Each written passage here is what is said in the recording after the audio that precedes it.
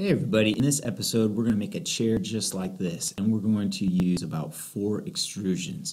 So this is an example of addition by subtraction.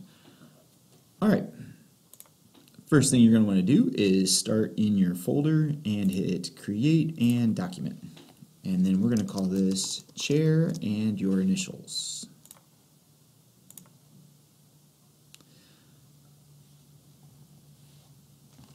And as this opens up, we're gonna, there's many right ways to do this. You could use the linear tools, you could use mirror tools, and so again, you could do this all kinds of ways. This is the way that I'm going to show you.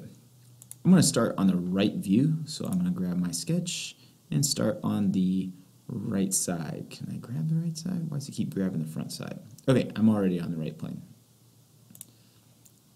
No, I want the right plane. Got a little lag in this little computer. Here we go.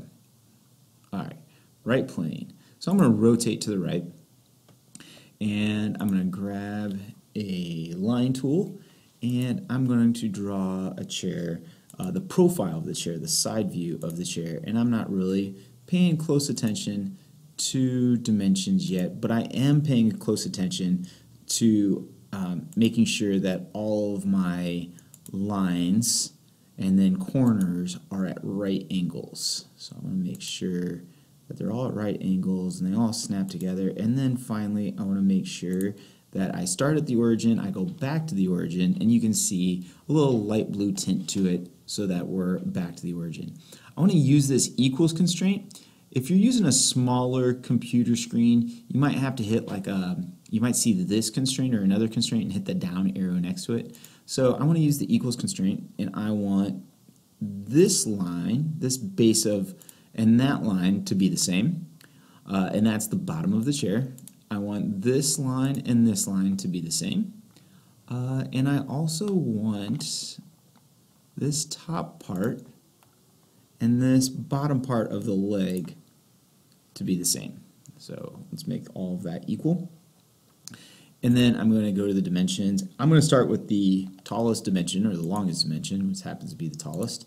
I'm going to make this 40 inches tall because it's going to be the height of the entire chair. And holy cow, it zoomed in. So if I just hit this right, then it zooms out for me.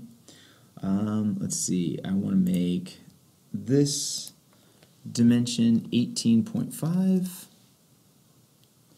I want to make the height of this leg 17. There we go. We can see the seat again.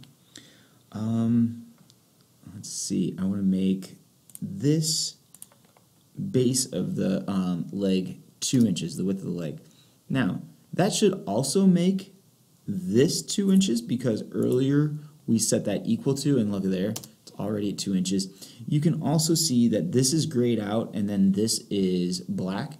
That's because of the equals constraint that we used earlier. And I think the last dimension we want to do is the front of the chair to the very back of the chair, and we want to make that 22 inches. And I'm going to hit the isometric and hit the green checkbox and extrude this. So now I need to click on what I want to extrude, which is the chair. I do not want a 1 inch wide chair. I want it to be 20 inches. And sometimes it does it. Sometimes you gotta click the green check mark. Alright, so we're on to, it looks like a chair now, but let's add some more detail to it. So I'm gonna add the back of the chair. Now, most chairs, even the chair you're sitting on now, have multiple parts to them. So this is more of a starter design when you're doing a chair because it's all made out of one part, when most chairs are made out of multiple parts. So let's hit the front view of this and grab a sketch and click on the top of it, and I'm going to grab a corner rectangle. I'm going to start on this top line, and I'm going to draw a what just happened there? Oh shoot, I'm going to undo that. I'm going to grab there, and there we go.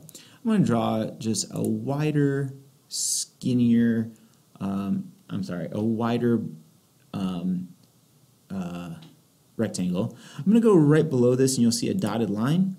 And so that helps me line up another rectangle. And then finally, I'm going to draw a third rectangle slightly below that. Now it's time to dimension. I'm going to just kind of start at the top and work my way down. So we have to dimension for location. So I want the location to be 2 inches from the left side of the chair and 2 inches from the right side of the chair. Same thing with this part. You can see that's 2 inches, and I want this second part. So I'm clicking on the left side of this blue box and the black line of the outside of my chair. I want that 2 inches. So they're all going to be 2 inches from the side. Here we go. This is going to be 2 inches from the side here. And I want these to be spread out 2 inches apart.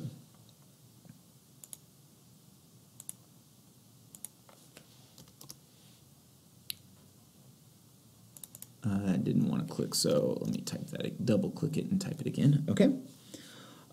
So now we've dimensioned for location. Now let's dimension for size. So I want the height of that to be another 2 inches. I don't need to do the width because, as you can see here, the width is already done for me when we have a total of 20 and subtracted 2 on the side and 2 on the left side, so 20 minus 2 is 16. So it's done the math for me, so that's nice. I want to do the height of this center square is going to be, rectangle, sorry, is 7 inches.